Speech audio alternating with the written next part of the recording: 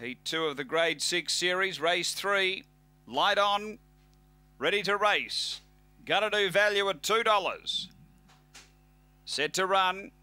On their way, Hot Gallon off the inside, step well, but now Gonna Do Value, the favourite, accelerates quickly. Gets around the lead by a full 2 lengths almost on Stitch and Panda second. Hot Gallon back to third now, then Kira Mack. 3 away, Long Gully Don, Vincent Tyson and Shamrock Valley. They race to the bend and Stitch and Panda. The late male getting up underneath Gonna Do Value. Stitch and Panda pulling clear and Stitch and Panda beats Gonna Do Value. Third home, Long Gully Don, and a gap away, Kira Mack. Then Hot Gallon, Vincent Tyson and Shamrock Valley back at the tail end. The time is around 23 seconds.